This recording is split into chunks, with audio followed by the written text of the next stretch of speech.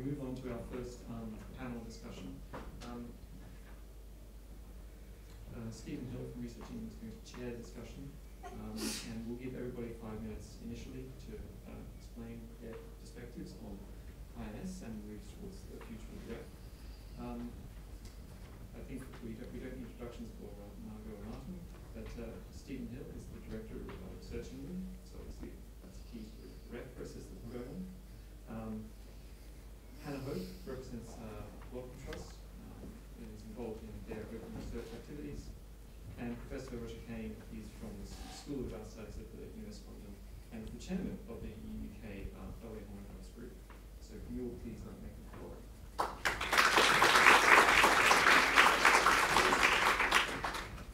Thank you. And probably before I start, I should thank the organisers for promoting me to the Director of Research England. But unfortunately not Director of Research at Research England. I also want to thank them for inviting me to this event, but specifically on a kind of very personal level, that they've brought me back to about 20 metres distance from where, as an 18-year-old, I embarked on my undergraduate career. So I stayed in a room that's sort of up there in this college. So it's very nice to be back here in St Catharine's. So we have a fantastic panel that you've already heard from, heard introductions from, to discuss these policy issues. And the way I'm going to run this is, as we said, we each have 5 minutes of introductory comments, or up to 5 minutes of introductory comments. And I'm hoping from that we'll be able to spot some dialogue across the panel members and have some discussion amongst the panel, and then I'll open it to the floor for comments and questions from the floor.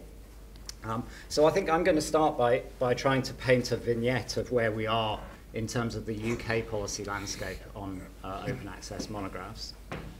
As in many areas of public life, we are at an interesting point in terms of policy development for open access monographs.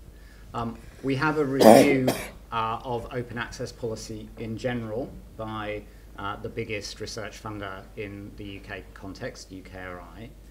And open access for monographs is firmly within scope of that review.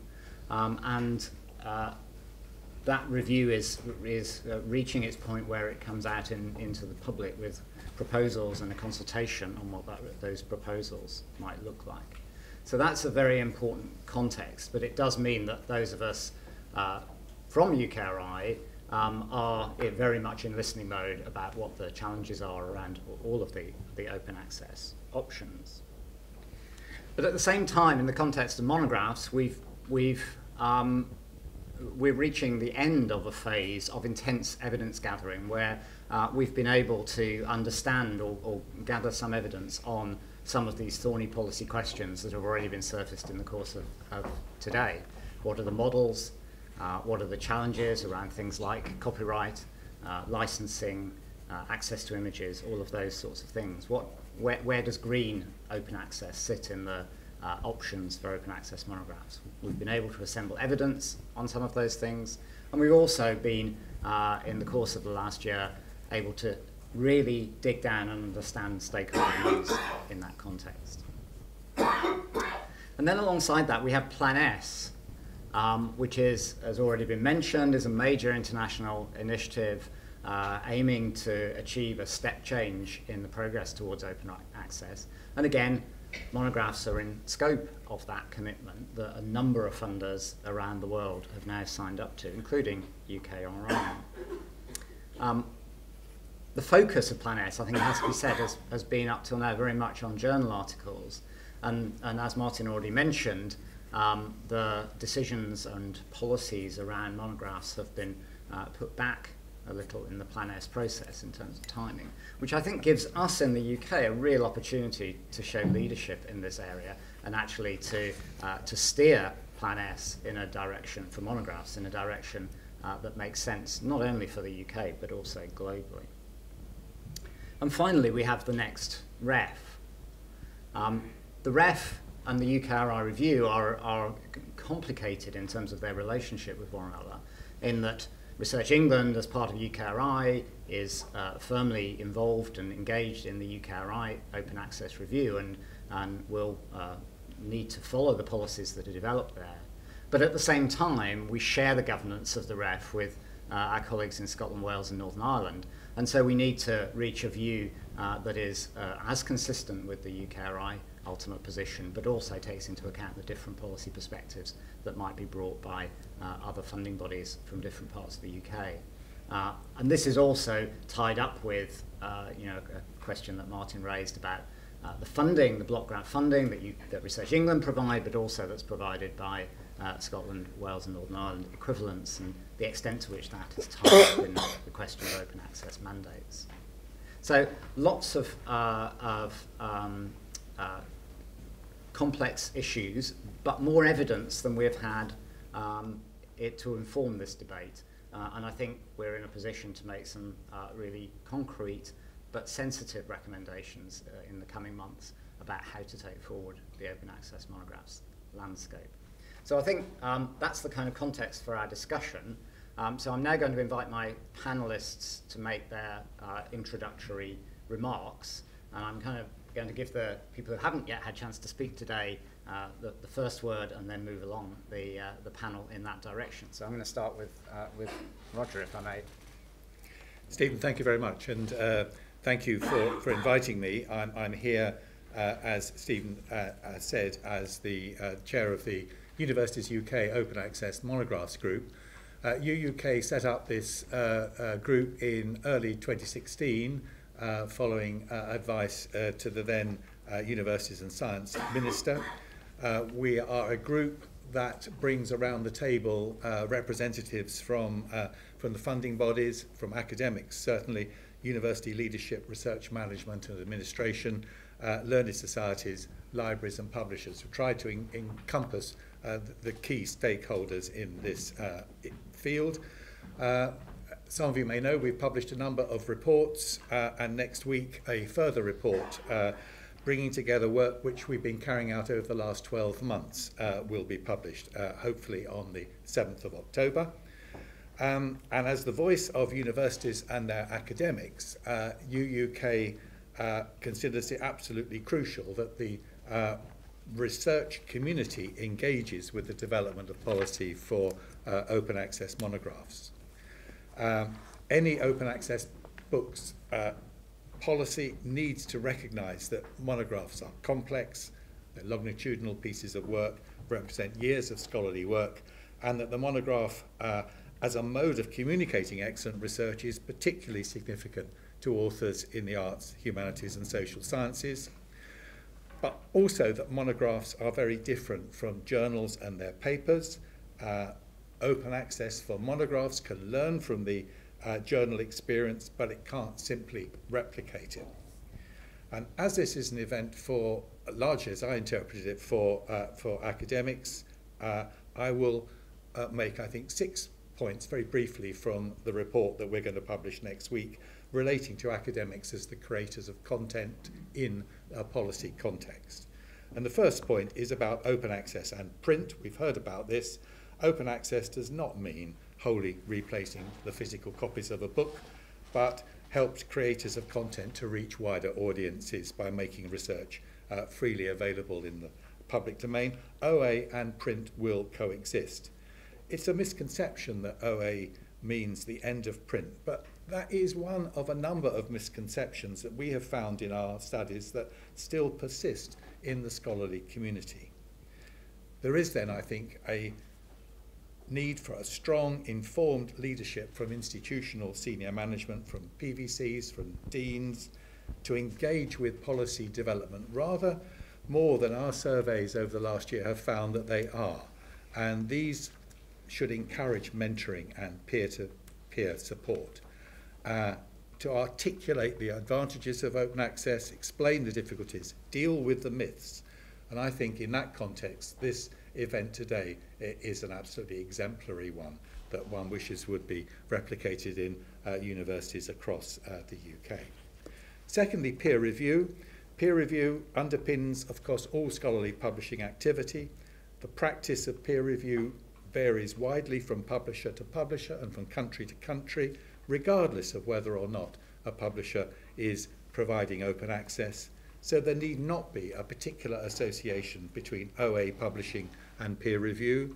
But that said, we have found a continuing perception among academics that open access publishing is less likely to figure rigorous peer review, a myth that needs to be debunked. Thirdly, co-authorship.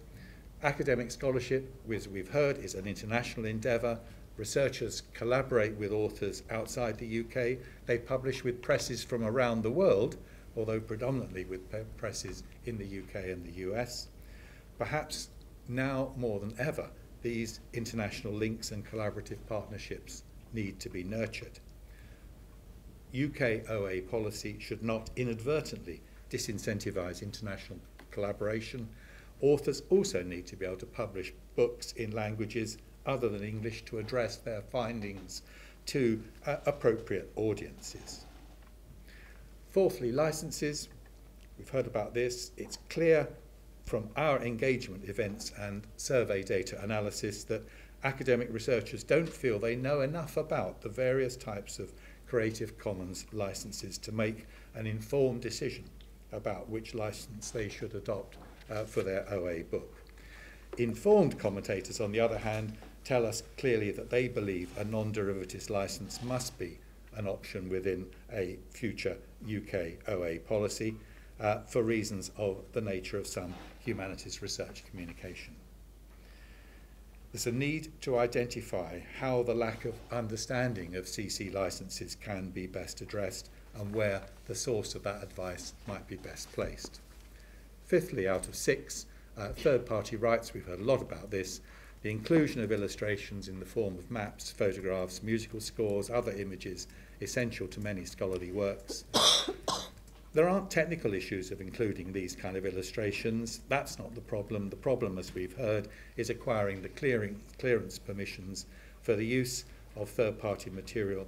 That can make it potentially very expensive, if not prohibitively expensive, to publish books digital OA, where there's significant quantity of third-party copyright material. And last but not least, by far, academic careers.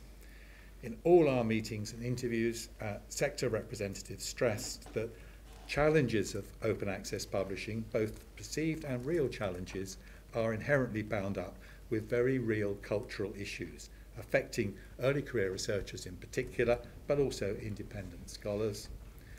Early career researchers can find themselves moving from one institution to the next, meaning they're likely to lose out from benefits of being based at one institution, funding, support from professional services staff, from experienced academics.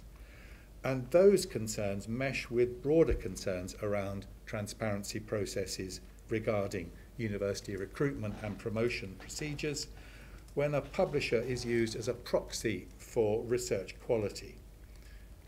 Recruitment and promotion panels really should ensure that it's the content that's being assessed, not who it's published by, or whether it's published in print, or whether it's published open access, or both. So again, university senior management should take a leadership role in providing assurances that career prospects will not be affected negatively by choosing to publish OA books.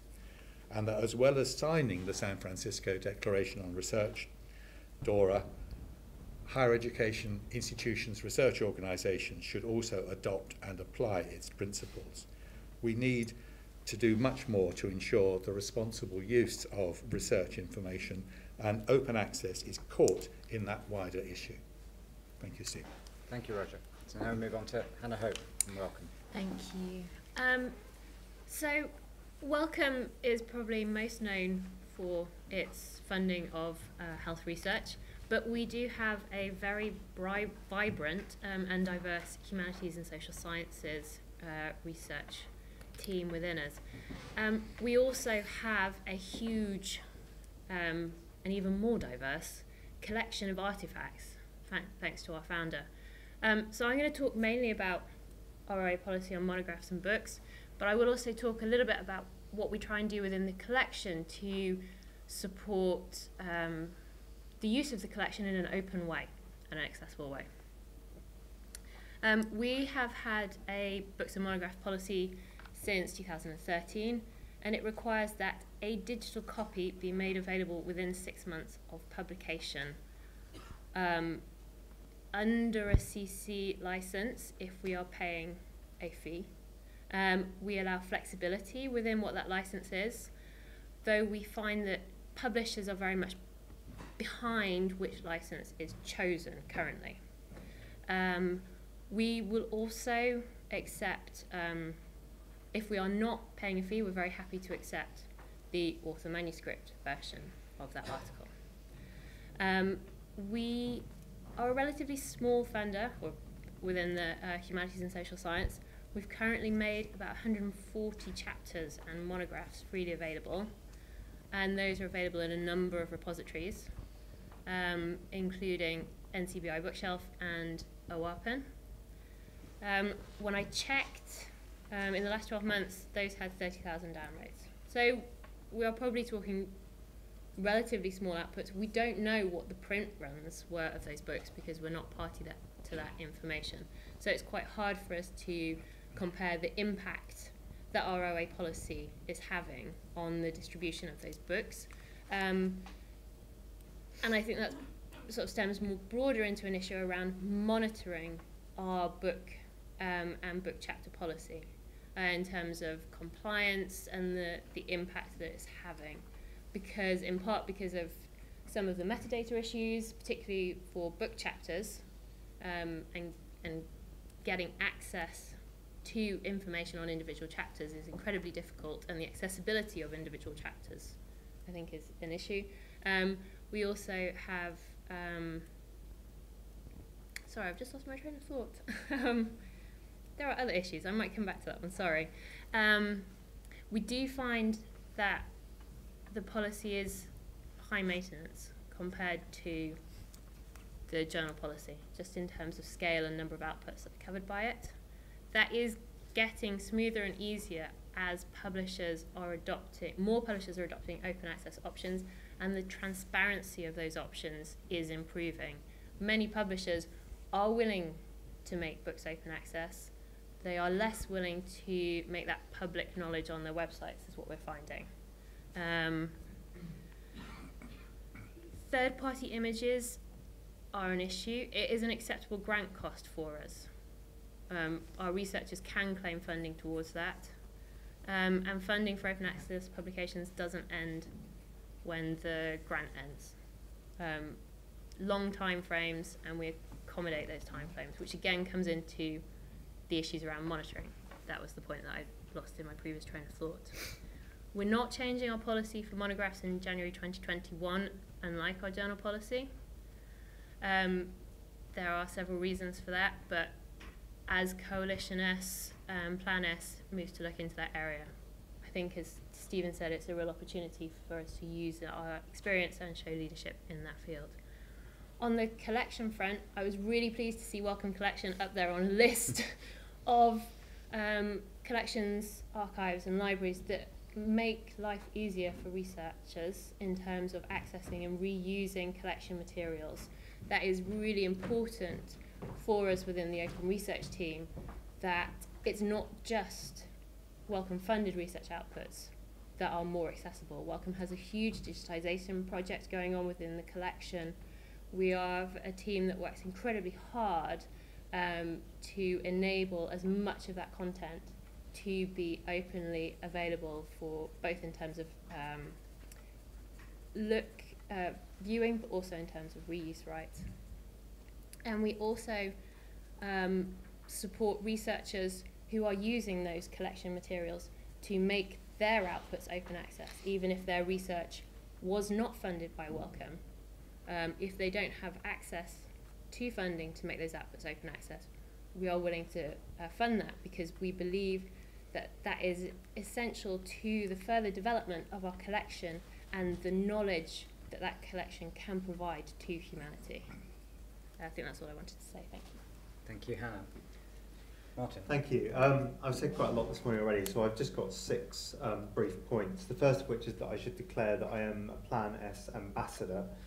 That's not advocate, and I see that role as critical, constructive in public dialogue, but I just wanted to make that clear up front. My thoughts around Plan S centre on the importance of a diversity of models for every aspect here and not clinging to the rigidity of what's worked in the journal space. For the journal space and development of Plan S policy, this is focused for me on zero embargo green being an option and looking to successful cases where that has worked. For instance, CEPs, humanities, journal articles are zero embargo green and have been for a long time in the humanities without significant economic effects. But also making it clear that there are gold business models other than article processing charges and other than book processing charges. I think we need to work hard to make sure that future guidance really stresses a plurality of business models to support open access and doesn't send us down a book processing charge route as the default. If you set a ceiling, people go up to it in terms of price. If people are above it, they come down, and that could be beneficial, but you've got to think about what your incentives are when you put this in. The third thing I wanted to raise was around Plan S's conditions of transparency for publisher costs. I think this is really quite difficult and potentially illegal, actually, to demand from suppliers that they give their internal costings as a condition for the receipt of public money. I'm not sure that Richard Branson turfs out his train internal operating costs despite benefiting from Network Rail's infrastructure. Perhaps he should be forced to, I don't know, but there are difficult European and UK case law situations that need to be dealt with in terms of transparency. But I think more important than that is I want to know whether we should be thinking of good publishers as providers of publishing services or as co-producers of academic work, and what we see publisher intervention as doing here. It seems clear to me that initiatives like the Royal Historical Society's publishing effort is not just a publisher, it is actually a co-producer of this work. It is an intellectual engagement. And as a result, the monographs that come out of that process, say from a thesis document, should be substantially refined, altered, different in their form to the input. Other publishers with broad list strategies are perhaps less hands-on, we might say. So I hate the term value add. It sounds horrible and cynical and marketing speak, but different types of publishers seem to me to be doing different types of intellectual work with authors. We value some types of this work more than we value others. How do we make those publishing types of entity part of the academy, valued and funded, and work to make their outputs open access, while thinking perhaps more cynically about for-profit entities who are not engaging with the same level of academic co-involvement that we get there. The fifth thing I wanted to raise was about timescales. Everyone is going to say that this is all happening far too fast, and the very knee-jerk response to that is, well, haven't we had 25 years to get it sorted, and we haven't. And I think there are arguments on both sides of this. For instance, we haven't seen, as was raised earlier, good experiment from massive publishers with huge levels of surplus. Sometimes they're going back, that surplus, to already wealthy institutions, yet they claim they need funding in order to do an experiment on business models, even at a small scale. Well, I think some onus has to be put on organisations that are generating a surplus to take some of that responsibility themselves. On the other hand, do we want to scupper every small society publisher that has a book series at the moment by coming up with a model that doesn't work for them on a very short timescale? No, of course not. So again, types of entity and differentiation seem important to me there. And the last thing I was going to say was about third-party image rights, which we've touched on a lot today. The question that keeps coming back for me is, are these issues of open access, or are they issues of digital publication? Isn't it as bad if we have a digital copy of a book that's not open access, that has to be retracted 5 years down the line from any official circulation because the rights holder has said you can't do that anymore? That seems to me as big a blow to scholarship as it would if the open access copy were taken down. So often we're confusing issues of openness with just issues of digitality and galleries, libraries, archives and museums' inability to cater for the new types of form in which we're publishing. I know also that Simon Tanner has written a number of reports around the fact that most small galleries, libraries, archives and museums would see a better benefit in just allowing their material to be reused by academics and seeing greater footfall than they do in running a dedicated licensing department that involves hiring someone who sits there all year trying to work through these complex issues and paying that person. The returns are very slim for many cultural institutions in that respect. So yeah, thank you. Thank you. And finally, Margot. So I have 7 points, so these are going to be very quick. I am, as is probably well known to most people in this room, highly critical of Plan S, I think with good reason. One of the reasons that I am critical is I think that it took what was an amazingly imaginative landscape of open access and made it more banal, less realizable. I think that Plan S is asking a lot of the wrong questions, and surprise, surprise, I think that means it's coming up with a lot of the wrong answers. And I'll hope to touch on one or two of the ways in which I think that's the case. We do have a lot of evidence about open access. It's quite interesting when you look at, say, the Plan S website and surrounding information that it has one citation to any of those data. And that, as someone who trained as a biochemist and is still in an evidence-based discipline, makes me really, really nervous. We are, as part of an RHS study, we've done a survey of history journals, which I was planning on bringing out yesterday, but I've delayed because the UKRI paper is coming out later, and very good, Roger, to know that your paper is coming out on the 7th of October. I'll delay even more, but we do aim to get that survey of 107 history journals, hybrid history journals, out in time for the consultation. And the evidence there is really, really interesting. I can elaborate upon that later on. I've also looked at about over 100 history journals in the Directory of Open Access Journals. And again, that turns up some really interesting data, as does culling the history journal outputs from the ref. Again, happy to elaborate about that later on, but I think evidence is really important here, and it's not clear to me that we have enough or enough apposite evidence. I would underline again, that's a point I've already made, so I won't elaborate. I think it's really important to think about the life cycle of producing a piece of research, and that actually begins at the level of the undergraduate, if not before. And taking cognizance of a full life cycle will allow us to get this right in a way that I think partly because of HEFC being divided off into Office for Students on the one hand and UKRI on the other. We in the classroom and we as supervisors see the whole process, but I don't necessarily think funders do. I think that's a problem. I've already raised equality, diversity, inclusion, and the 2010 Equality Act as issues. I won't belabor those points, except to note that, again, I think if we were asking the right questions, we might look at that rather differently.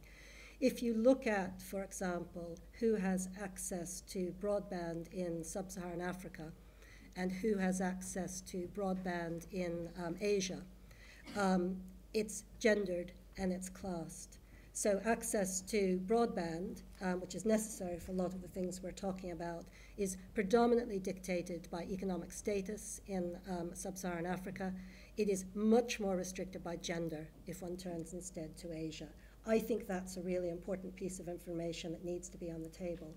If you talk to a number of people in low-income areas, they'll also tell you that they want to be able to download something that has as few bells and whistles as possible because of download times. So I think we need to think about those technological issues as well, and there are other disabilities issues that one could add into that. Again, I won't elaborate.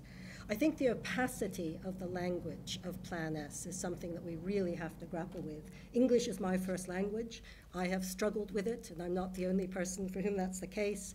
But as part of our trying to extract journal information from German, Swedish, Belgian, and other continental European journals, we had some screamingly funny responses from German editors who we tried to get to understand the Plan S website, even when we translated it into German. One of my favorite responses was along the lines of, please could you make it even more bureaucratic so I could even understand it less. That's a loose translation from the German. If open is meant to be about open, it can't also be opaque. So we've really got to work at presenting things more clearly if those of us who are trying to grapple with Plan S grapple with it. The funding landscape is obviously really, really important. I'm just going to focus here on the impact for learned societies, because that's, I suppose, what I'm representing at this table. I don't personally think that Plan S, even if in its worser manifestations or versions, is likely to be devastating for the learned society over which I preside. But I also think that we are fundamentally uncharacteristic of the humanities learned society landscape. Many of the smaller learned societies I talk to are taking 90 to 95% of their income from their journal. We're not, but we're unusual. And I think you have to think about that and also situate it compared to STEM learned societies. So the figure I'll use here is Royal Historical Society, one of the two biggest history learned societies in the UK. We employ 2.1 FTE staff members. Royal Society of Chemistry employs over 550 full-time staff members across 4 international campuses. We cannot respond intelligently and well to Plan S in the same way that they can, and we shouldn't be asked to.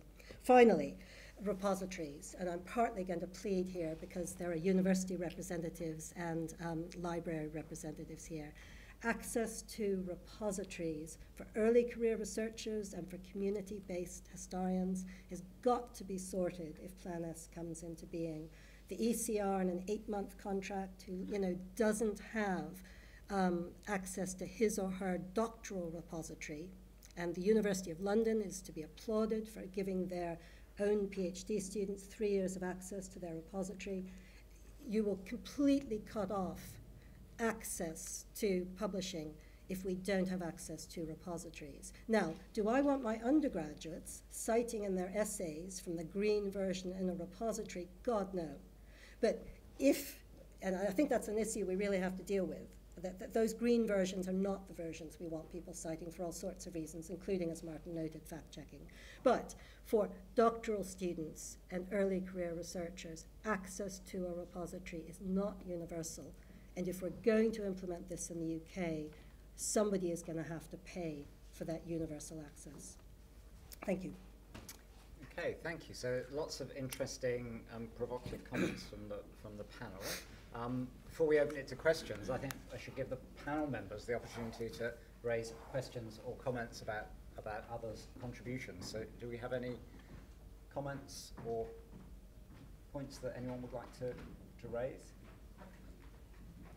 I'd like to say something about learned societies who do derive a lot of income from publishing and the tricky situation there. Often these communities are valued by disciplinary participants and they want the interdisciplinary activities to continue.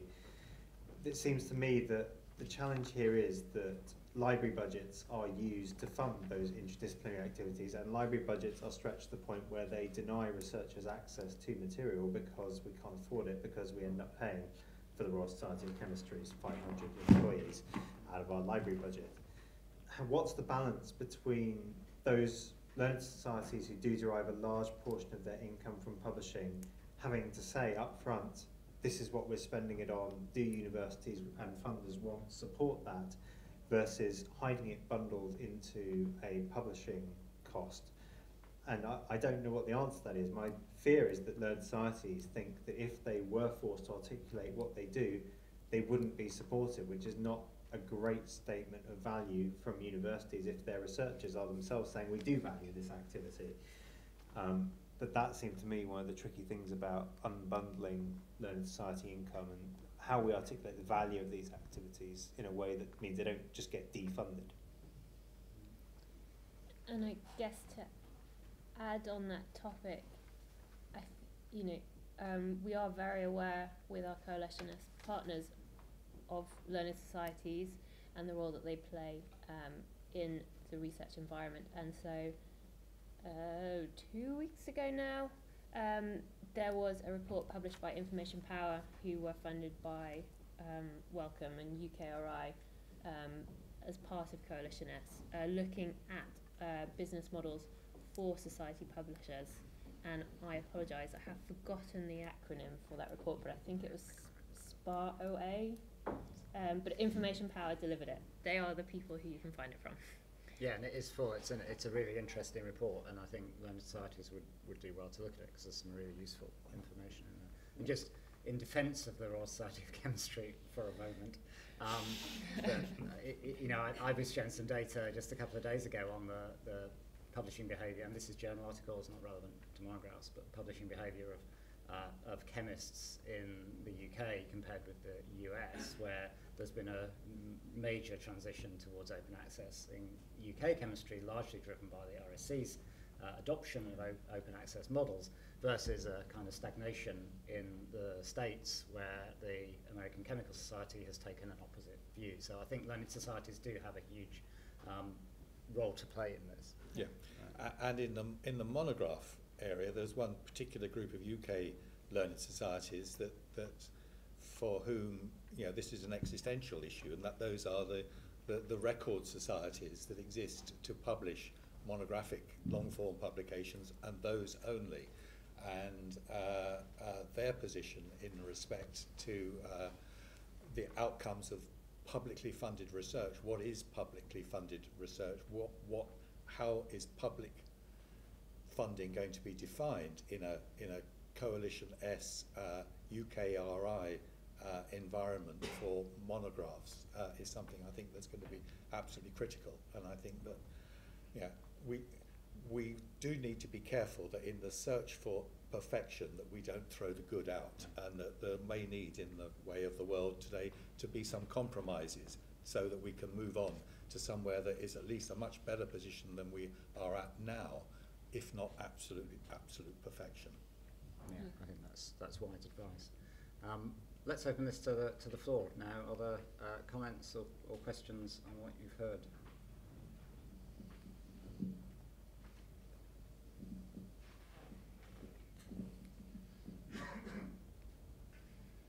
So I think open access is one part of a broader set of developments in scholarly communication which will just completely change everything in the long term. So my question to the panel is what's the balance of your thinking? Do you spend most of your time thinking about how to make monographs as we currently see them, a bit more open in the next few years? Or are you spending, just as much or more of your time thinking about, well, where's this really going in the next 10, 20 years?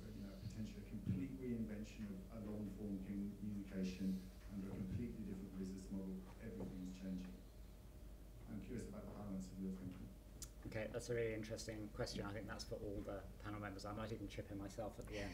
Margot, do you want to kick us off on that question?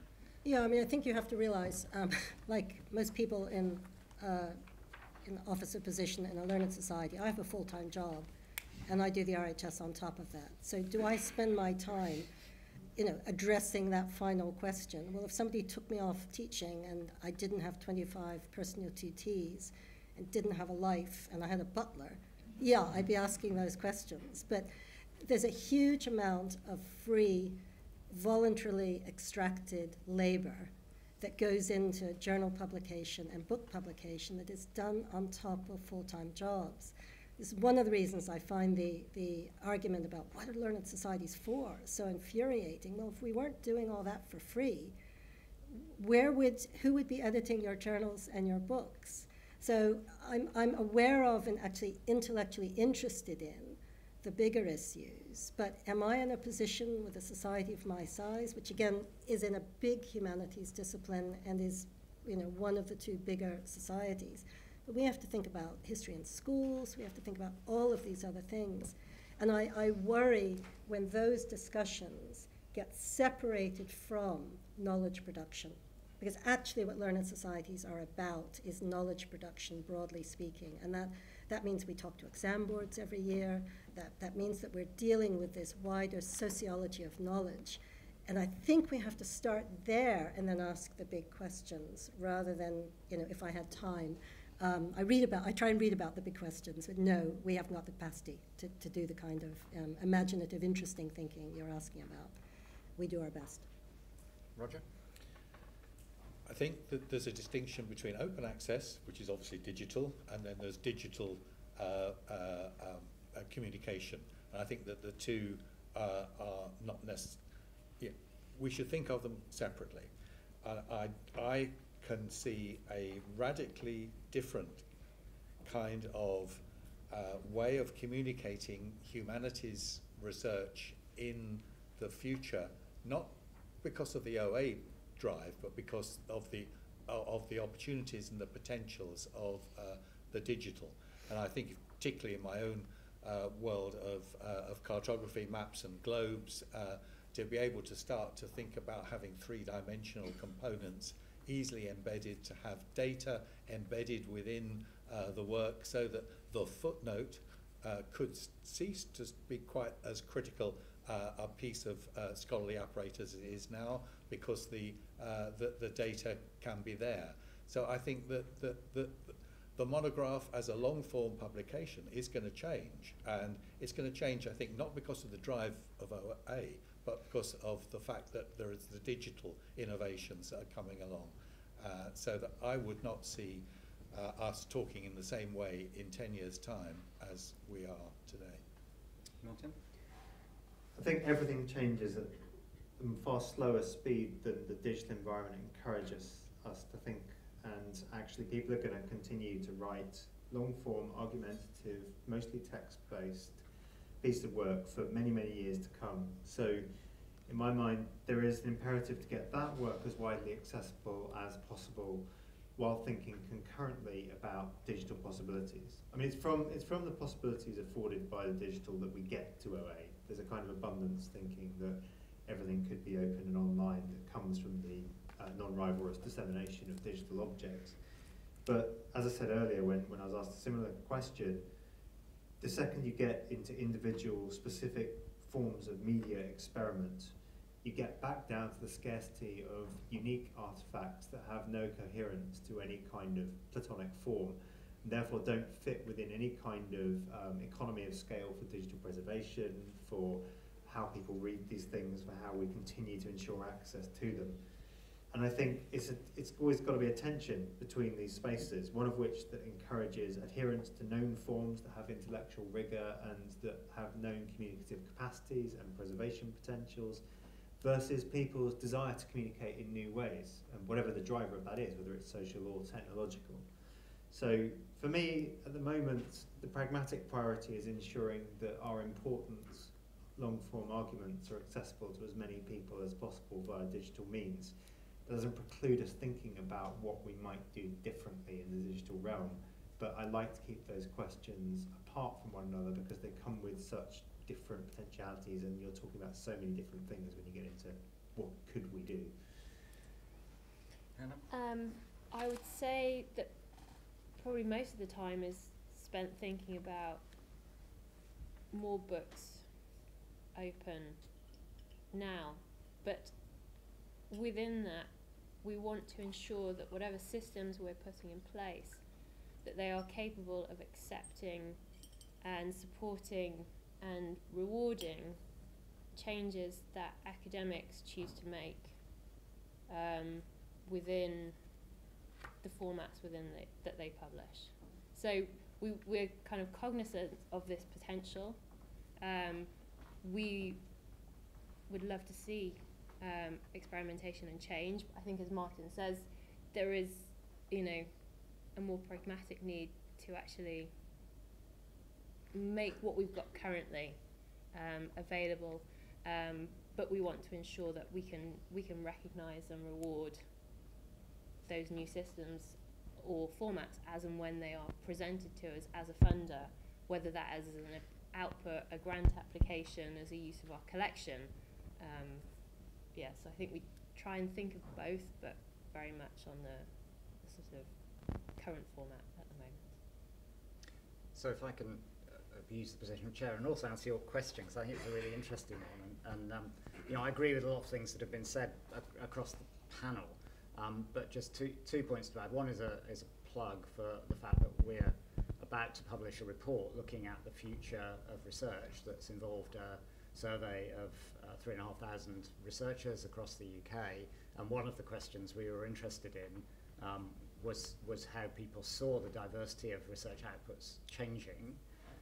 And I think the answer on that point was that researchers do see, on average, a shift in the number and the diversity of the outputs that they're likely to produce in the future. So I think there is the potential is recognised, but I have to say, building on Martin's comment in a way, that those changes are relatively small and they will be quite slow. In terms of the relationship between making current content open access and these new forms of publication, I see them actually as a continuum of the same thing, and in many ways open access is a prelude to some of the more exciting and novel ways of linking together scholarly material. So, again, Roger mentioned the idea of maps that have evidential segments hidden behind them in some sort of three-dimensional hyperlinked sort of way. But to be able to do that, you need to be able to harvest and access the evidence base, some of which will be textual, that sits behind those sorts of things. So I think open access is an enabler to innovation in the way in which scholarship is both conducted and presented. So in a sense, I'm dodging your question by saying, well, by focusing on one, you're actually also focusing the other. Another question? Oh, lots. Yeah. Right, I'm going to pick three, so I'm going to collect these three questions, and then we're going to give the panel one more go to answer whichever ones they want to answer. Do I get to throw this after? Yeah, as long as you throw it that direction, Yeah. it's fine. My name's Lou Peck. I just had a question for you, following on from what you were just talking about, and also what Margot said earlier. Is why do we dictate what format digital content has to be in? So why do you have to have an ebook? And why do you have to have a journal article? Surely, at the end of the day, it's all content. And it should be easily discoverable, it should be indexed. And I say this from someone that's done research, and we were commissioned by the University of Huddersfield Press to do some research into how to make their content more discoverable. And it's so incredibly difficult for small publishers and presses to get their content with aggregators, to get their open access content discoverable, whether it's journal articles or books. But what I'm wondering is, why do we dictate or ring fence and say it has to be an ebook, it has to be an article? Can we not put it on a platform, or however we place it out there, so that readers can digest it how they want to read it and the choice that they want to do it? Surely it's technology, and technology is much more advanced than it used to be. Okay, great question. You now get to throw the microphone behind you. Where's the next one? Yeah. Yeah, there are two more. Well, it depends who wants it first. Okay, here we go. Netball or something. You feel safe. Hey. Hi, sorry, I just wanted to say that I am from the Royal Society of Chemistry.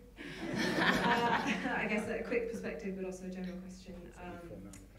I guess we're obviously being very proactive in our response to Plan S when it comes to our journal publishing programme. Our book programme is much smaller, is being very reactive because of the different motivations for book writing and editing in STM compared to HSS. I don't know if the panel has kind of comments on whether we should be being more proactive as an STM publisher in book publishing. Very quick perspective of financial modelling, say for Gold Open Access. You're right, a publisher can work out quite easily the direct costs in producing a book. We can use best practice and methodology for looking at indirect costs. But from my point of view as well, as a society publisher, we can publish books that make a loss, and we might have a responsibility to do that as far as scientific dissemination goes. But I also have a responsibility for generating surplus to put back into the Royal Society of Chemistry activities, and there will be an expectation on that level of surplus and a return of our investment, because I have to justify our books programme compared to our much bigger journal programme. How you want to quantify return on investment is kind of a business and a strategic decision. So. Okay, and the third one before we move back to the panel.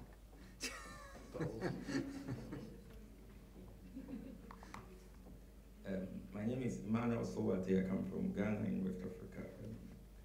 I'm a student, a PhD student at the Institute of Criminology here in Cambridge. Now, mine is an observation, and then I have a question. This is the observation that access, in terms of having access to materials and having access to journals, is quite a challenge to people from Western part of Africa and Africa as a whole. But I think that this open access in terms of access of the end product has far-reaching consequences in different ways. And one way that readily comes to mind is research ethics and the extent to which researchers would forthwith engage with various constituencies. And I have a specific example.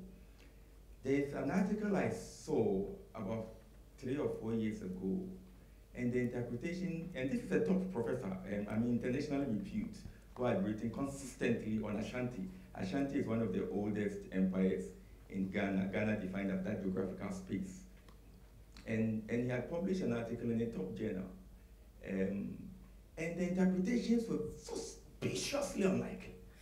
And I hadn't seen it for a long time. I got it because he had cited my work somewhere in that article, and the interpretation was fine. But the broader interpretation he had given to a series of events, referring to a particular demonstration that had happened in Kumasi, was totally unlikely. He had mentioned the police commanders, he had mentioned the police institution, and I've worked with police consistently for more than 21 years. And so when I saw the article, I called the Inspector General of Police. That is equivalent, I don't know, to your Met or something. And then the regional commander, Ghana is divided into regions. And the regional commander at that time, and the head of CID in that region at that time, and said that I've sent this article. It was written around when you were the regional commander, when this person was head of intelligence in that region. And this is the interpretation and the narratives this top professor had put out there. And I've seen that article after 8 years. And they almost fell through the roof. And it wasn't true. Now I'm going to do an addendum to, a response to that when I have time. But I'm saying that given the fact that consistently people will come to communities, I can speak for Western Africa, where I've been for nearly 50 years. I'm getting to 50. Apart from my UN missions, I'm always there. Now, I've seen engagements where people would come, researchers would come to communities, sometimes stay there for years, write publications. Some are true, some are not true. But I'm saying that when you have open access, and the younger generations who have more access to social media, who have more access to such issues, will go back and tell their parents that this person who came has said 1, 2, 3 about you, has interpreted our culture in this way, has interpreted some of the things he had seen in this way. I'm sure that subsequently, people are going to be careful when they are dealing with researchers from particular constituents. And the positive side is that you empower by default some local constituents, but in addition to that, I think there's going to be some revolution around research ethics and how researchers engage with some communities. And I think that in that light, open access defined in terms of access to the product, access in terms of having access to different researchers by young and old researchers from communities, I think that would be pioneering and would have a positive spin to it. Of course, the counterfactual will be that some people would have to, quote unquote,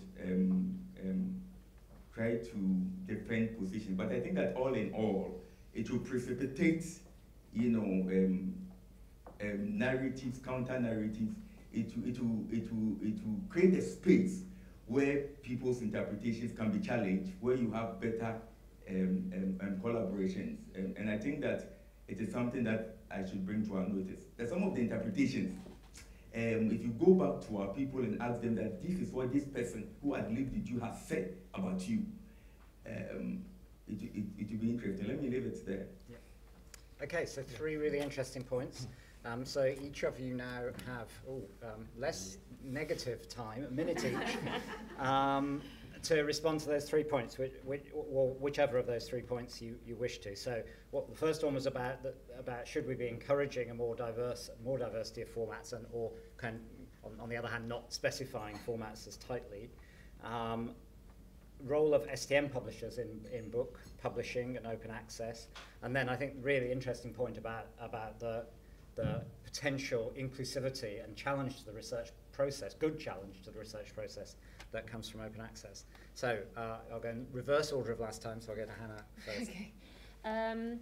we try not to dictate format. Our policy applies to original research, and that can, you know, it can be a journal article, or it can be a book chapter, or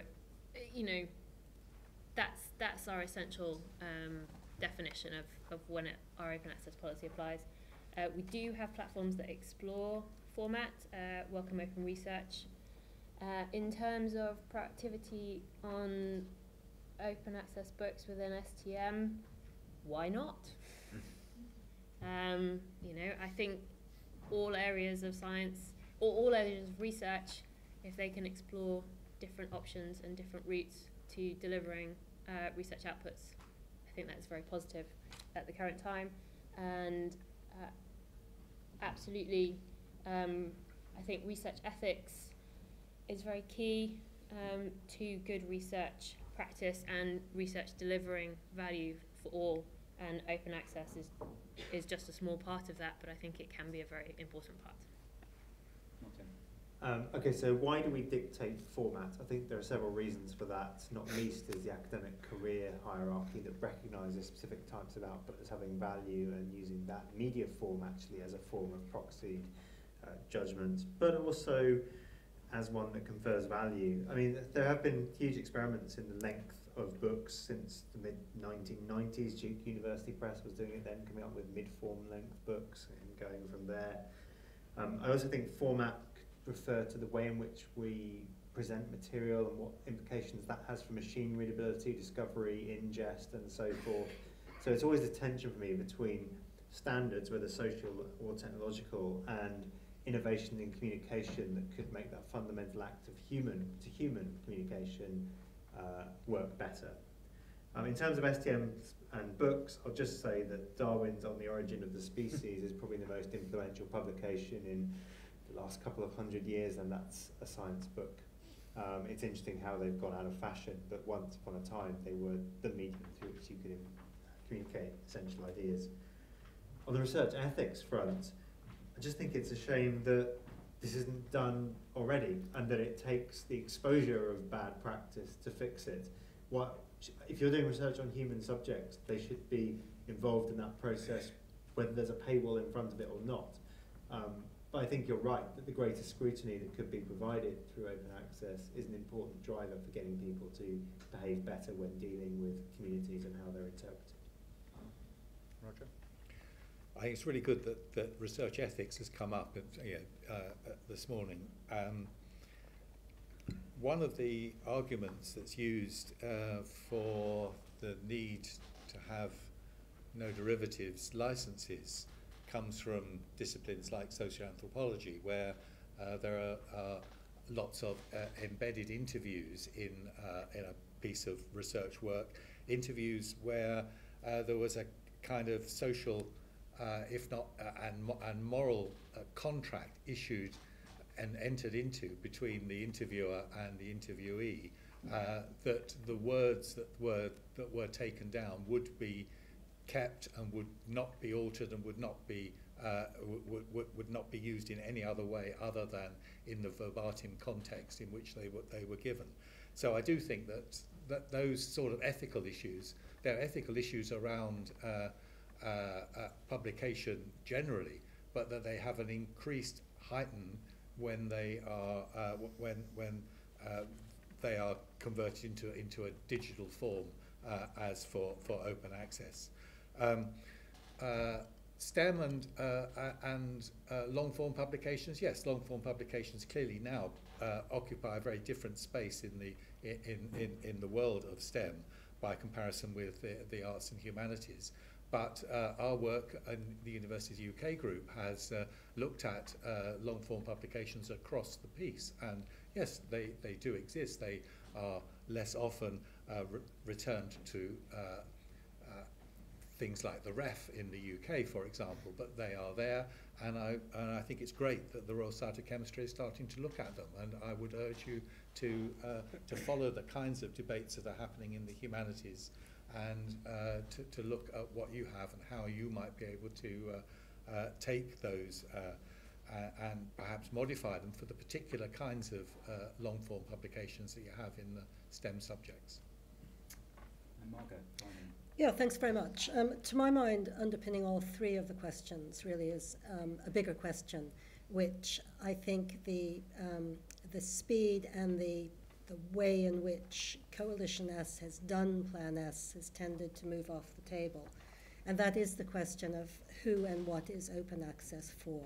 And I think if we start there, we come to very different answers to these three questions. So the first question, excuse me, about the form and the format of open, I would add an additional form of open, which isn't actually about publication and it isn't about digital, and that's impact. I can think of all sorts of research that is actually going to be more meaningful to the constituencies that it's best suited to address if it's what we might call an impact case study, and I mean that broadly, not necessarily something that is submitted to REF. So if I think, if the question is, how do we increase the likelihood that our research will do good? The answer isn't necessarily open. Or open might be a part of the answer to that question. So I think starting with the right question might lead us to get to a better answer there. I could illustrate that, but I'm not going to because I know time is even shorter than I am. So to go back to the Royal Society of Chemistry, which I am not, I did not intend that as an attack, and I hope it wasn't taken at it, but it is a matter of scale, that if you're applying the same expectations to how you're not going to negotiate this and how I'm going to negotiate it, that is not an equal playing field. I think there that it may be entirely correct that the 5-page journal article, which is standard in your discipline, is the best way of doing research, and that the monograph, which is fundamentally different in intention and in kind in my field, is the best way of delivering the results of research. And I think we have to respect that. It's the leveling there. It's of saying everything is the same despite disciplines. If that's true, we wouldn't have disciplines. So I don't want to impose my model on you any more than I want you to impose your model on me. And then to go to the final gentleman's question, which I think is really, really important, and Roger's picked up on this, and it's obviously embedded into the CC by ND, CC by ND, and C debate. The ethics are really, really important, but why should we assume that the issues are the same throughout the entire world, across every discipline, and across every type of research we do? I don't think they are. Horses for courses. And again, if we ask the right questions, we might be going down different pathways than we are at present. I think this totalizing vision is deeply problematic because that's not how research is configured, and it isn't how researchers are configured either. Thank you. Okay, so I think we've had a fascinating panel discussion. I think we're going to wrap it up now as we're well into the lunch break. So I'm going to end by apologising for being such a poor chair and eating into 10 minutes of your lunch, and also by asking you to thank our panellists for their contributions and to thank you as well.